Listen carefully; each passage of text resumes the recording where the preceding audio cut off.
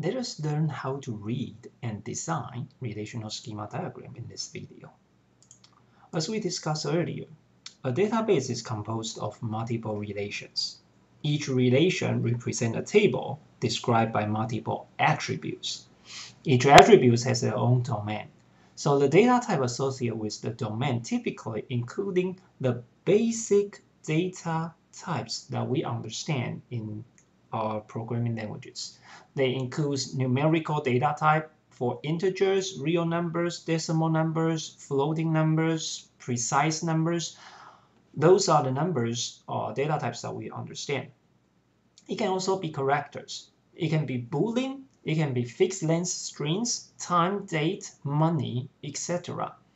While we try to define each data type, we also need to associate how many spaces of that data type we need to reserve. For example, if we are looking at the integer, we need to specify not only the integer, but 3 digits of integer or 5 digits of integer. You see that when we define that number, 5 digits, 3 digits, we define the domain of that attribute.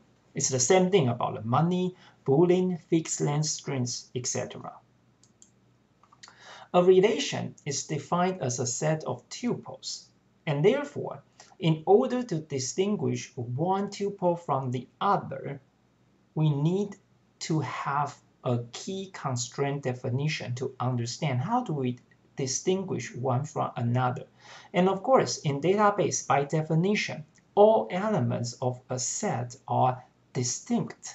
They cannot be duplications of the two tuples, and therefore they have to be something different. This means that no two tuples can have the same combination of values for all of the attributes. And therefore, before we look into the key concept, let's talk about the idea of the super key. So a super key is a set of attributes. So you can think about, we will pick up several attributes that no two distinct tuples in any state R of R have the same value, so that this set of attributes that we picked can be used to distinguish one from another. Every relation at least have one default super key, which is the combination of all of the attributes. Since the definition saying that they cannot be all the same, then if we pick up every single attribute, that is a default super key. Using the slides that we have seen earlier as an example, you can understand saying that I have a relation has only 2 attributes, and the attribute has very specific domain. The A1 is a Boolean attribute, A2 has only 3 possible choices over there.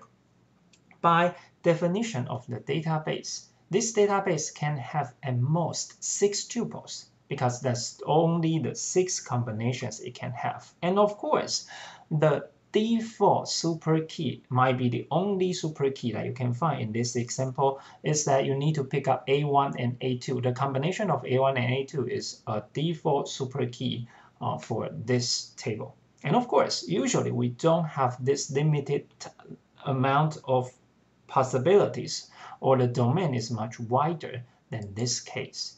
So a super key can have redundant attributes. So more useful is the concept of the key that remove the redundancy.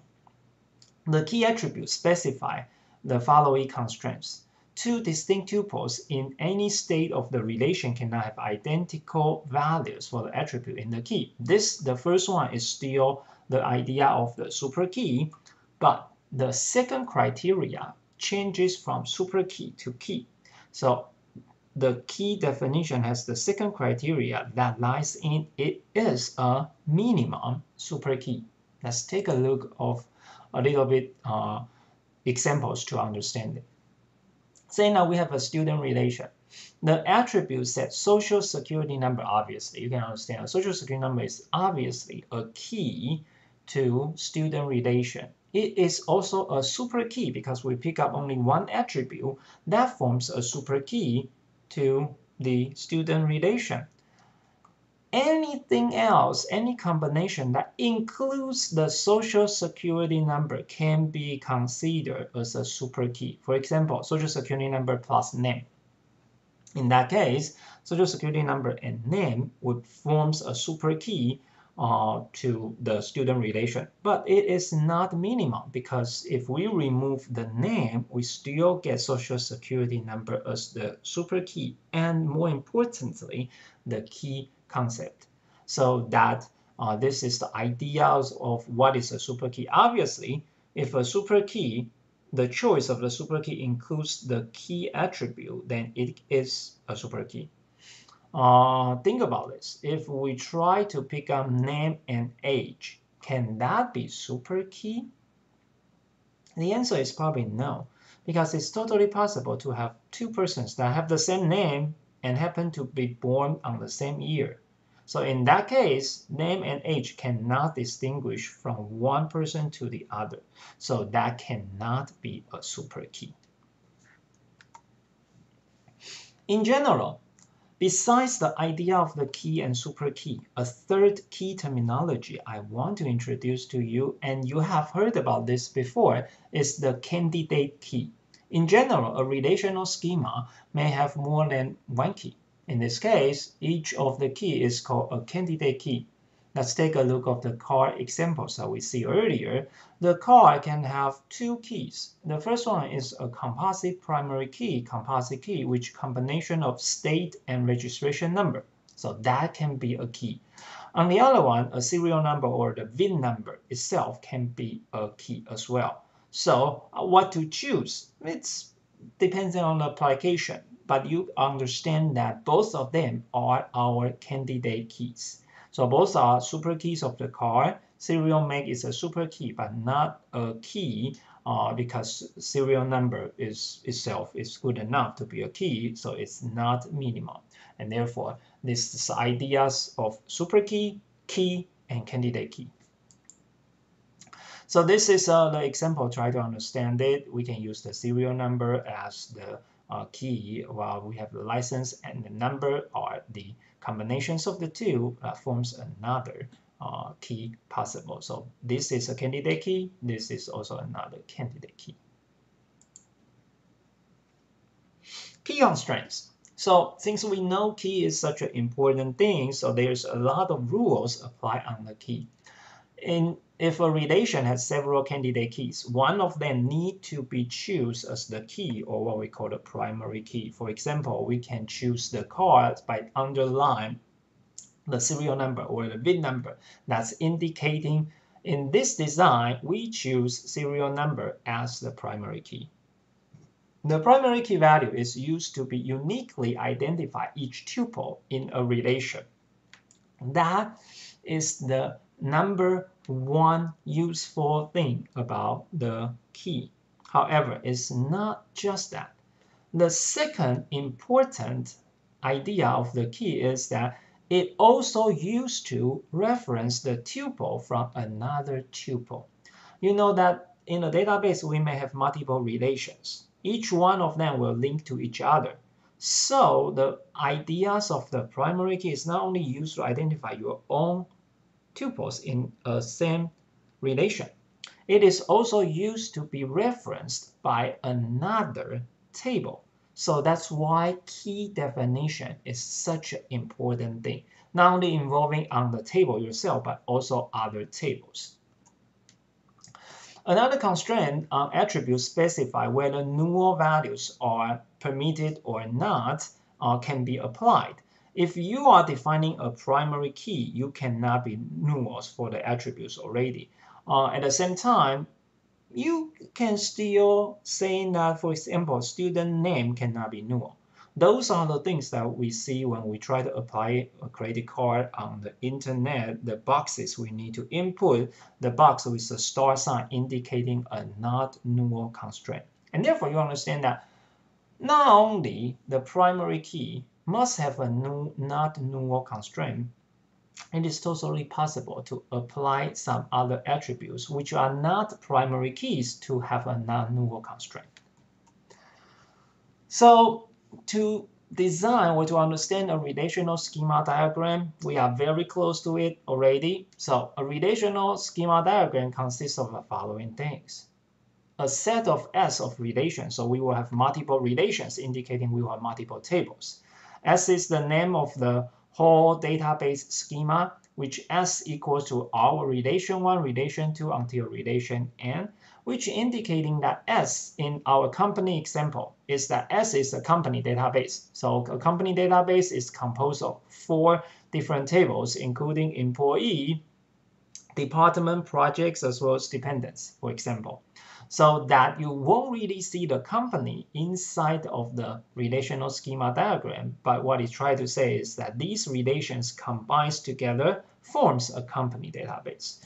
So R1 through Rn are indicating the relational schemas. Following slide shows a company database schema with 6 relation schemas.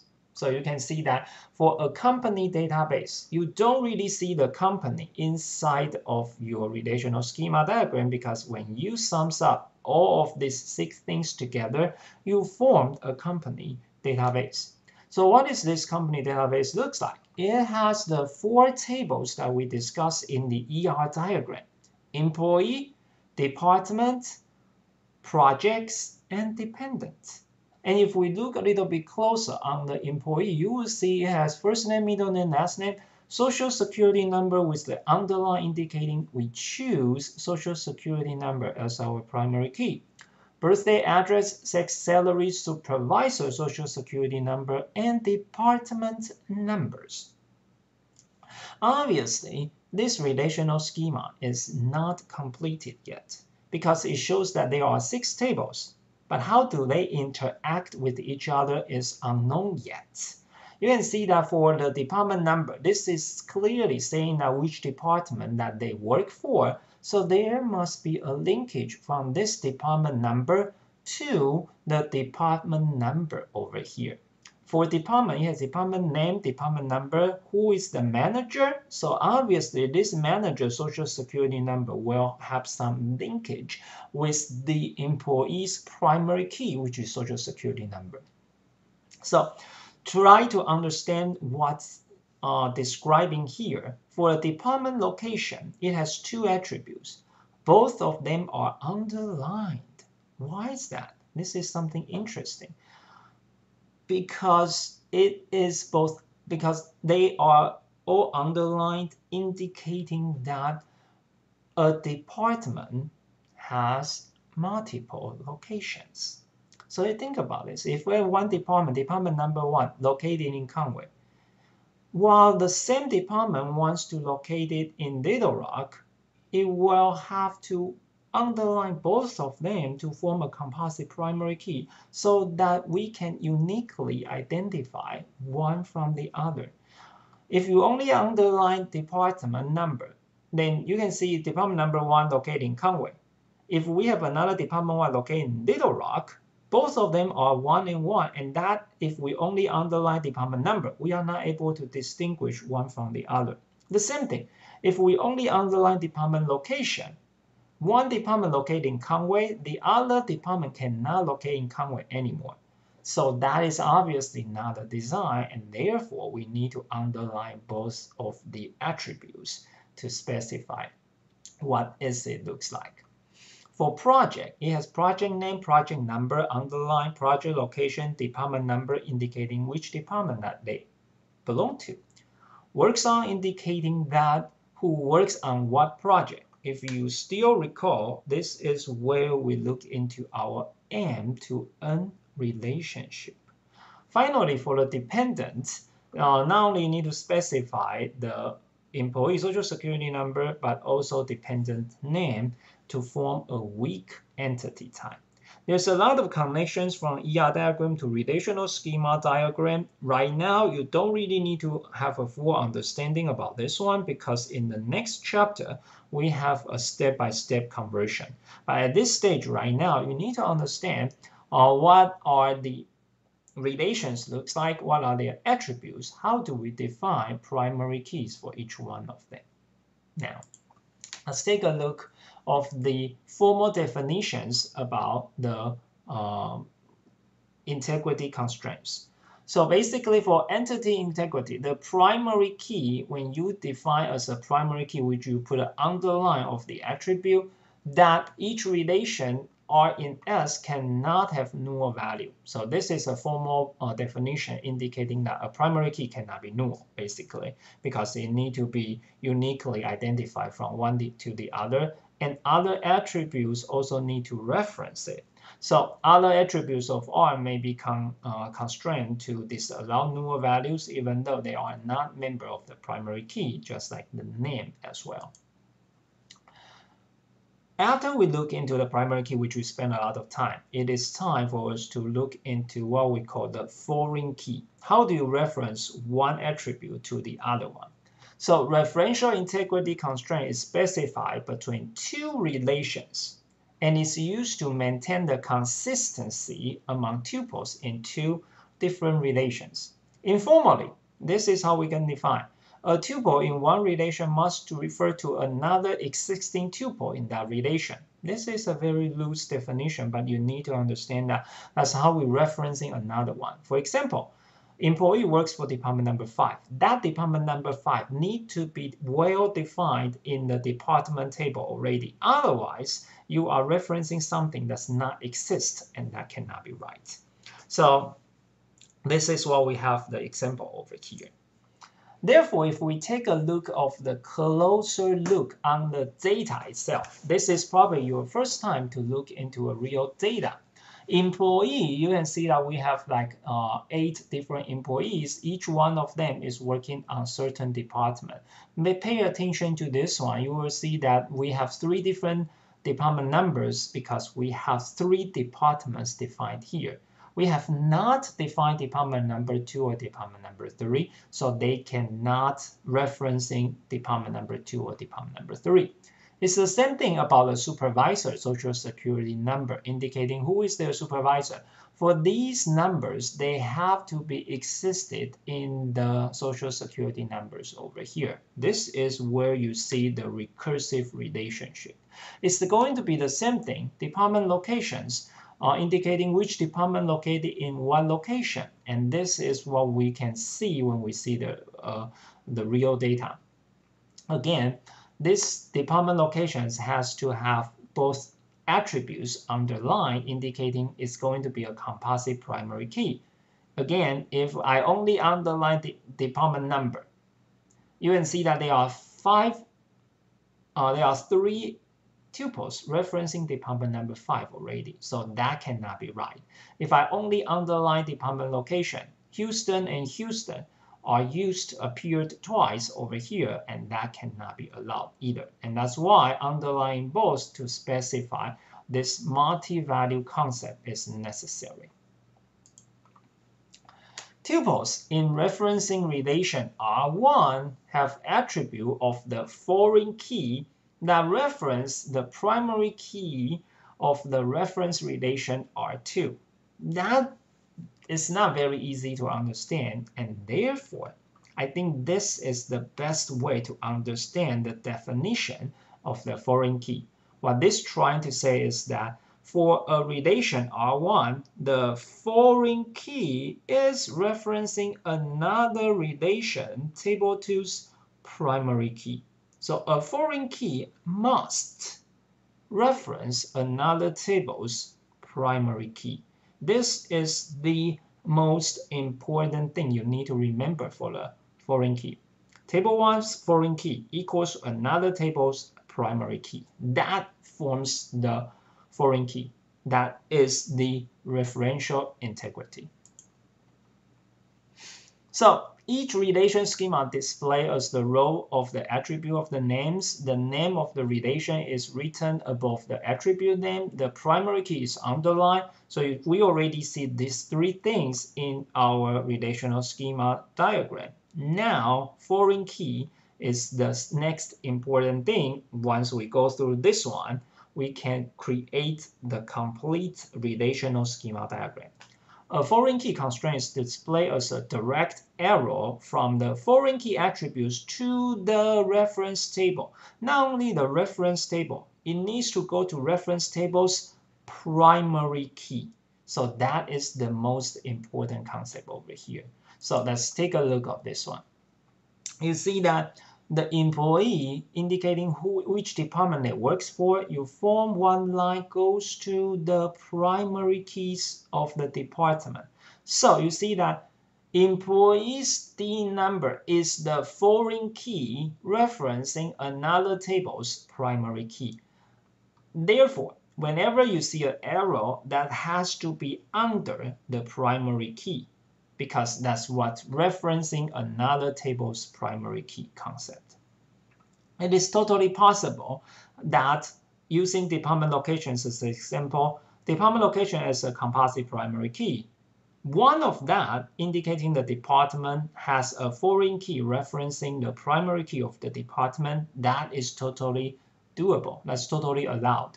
Another example is the works on. Think about this. Works on indicating that employee can work on multiple projects, while multiple projects can work by multiple employees.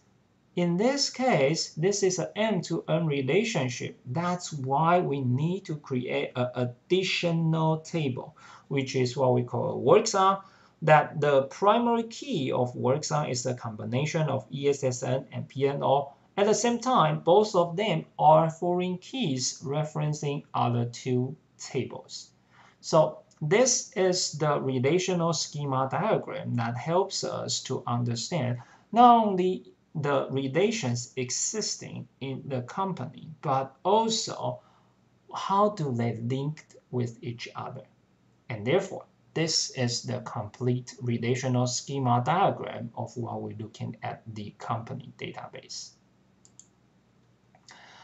The last constraints I want to talk about is the semantic integrity constraint. Based on application semantics and cannot be expressed by the model per se, including what's the maximum number of hours that a person can work. This kind of things will not be able to appear on the relational schema diagram. However, when we are trying to write the code to create a database, we will be able to specify that. Again, if we come back to one slide, once we have this relational schema diagram, we are very close to translate each information in this relational schema diagram into the code, what we call the Oracle data definition language, to really create the space of holding the database. Finally, I'm going to give you an assignment to make sure you have studied it. So consider the following relations for a database that keep track of university on faculty perspective. So a faculty is defined by first name, last name, faculty ID, rank, home department. Department has name, ID, and building locations. Courses indicating the course name, course ID, offering department, and the major responsible faculty. So I want you to do this. This obviously defines three relations. Try to draw the relational schema diagram based on three relations. Provide all the attributes listed over here is pretty simple. Underline the primary key and draw the foreign keys on this assignment.